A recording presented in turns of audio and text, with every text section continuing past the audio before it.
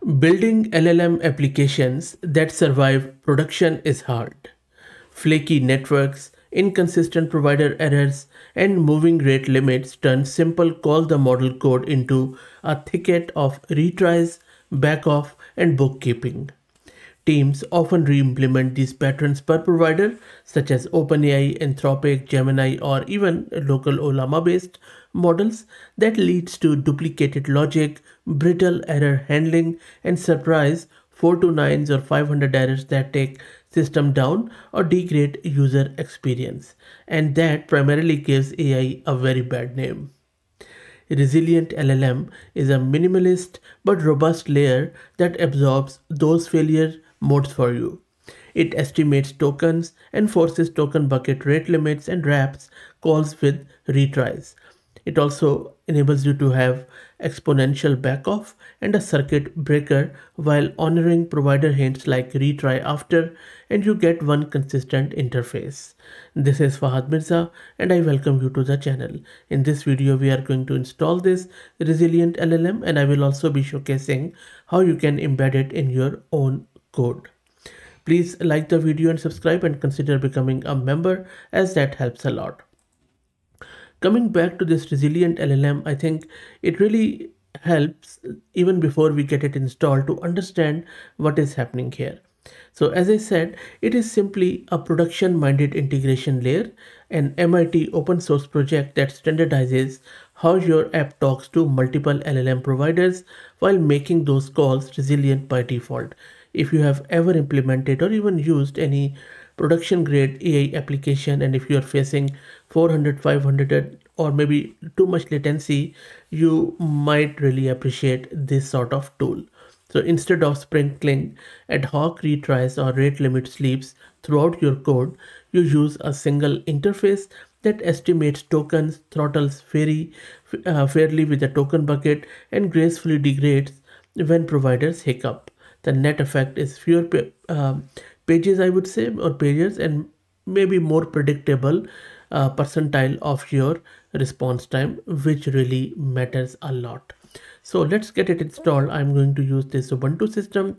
If you're looking to rent a VM, GPU or CPU on very affordable price, you can find the link to Massed Compute in video's description with a discount coupon code of 50% for range of GPUs.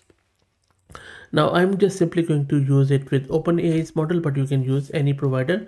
Doesn't matter which provider you use. The basic concept is to see how can we rate limit or how can we control that provider in order to make sure our application is resilient.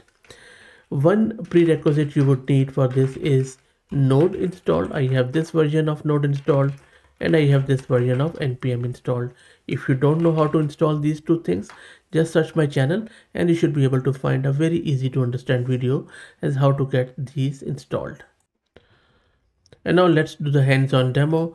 I'm just creating this directory in order to create a simple project, and then let me initialize it with npm, and that is done. Next up, let me set ESM to match the library's import style, and that is done.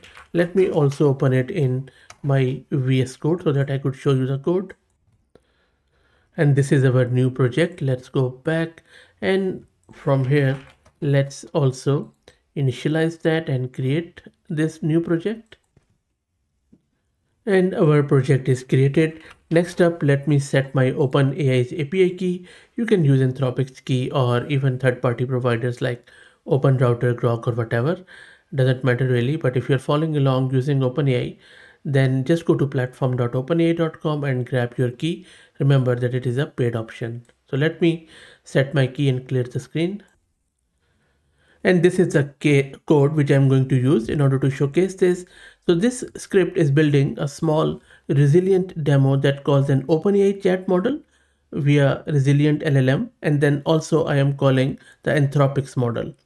So what we are trying to do here, we are importing the library in a way that works similar to whether the package exports it or not. But more importantly, we are doing token estimation, we are doing rate limiting and everything. So it is doing bounded retries with exponential backoff and then also optional overall timeout if you go through this code, where I'm using multiple models, both Anthropic and also OpenAI. I'm just making it bit scalable. Okay, so let's now run this. I'm just going to run this mjs file from my terminal, and there you go, this is the run. Now if I just take you up and show you what it looks like, so you see what it has done here. This run is showing that Resilient LLM is orchestrating calls across providers with resilience primitives. It starts with OpenAI, then it hits sort of 429, I would say, and which marks OpenAI out of service, and then seamlessly switches to Anthropic, which returns Paris, which is the capital of France. That is the prompt which I was asking it. Now, what is happening here under the hood is that a subsequent request which encounters any overload, it does exponential backoff and then cross the failure threshold. The circuit breaker opens and then the traffic shifts to Google Gemini, which succeeds with a concise comparison of Paris versus Lyon. And yes, of course, you would have to set all of those keys in Anthropic Google if you're also following along. But the major concept is that this whole project is primarily doing token estimation, rate limit, getting retry back of timing, circuit transition. And when I say circuit transition, it primarily means closed, open, half open, closed, and then provider switchover, and also a final snapshot of the token bucket. And when we say token bucket, it simply means requests used, estimated tokens, queue length, refill time, and so on.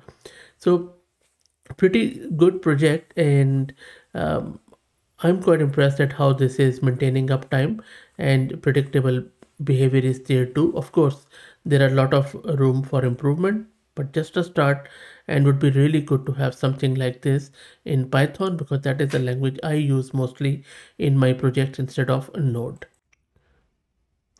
And while we are talking about the AI projects, I just want to introduce you to something that I have recently started.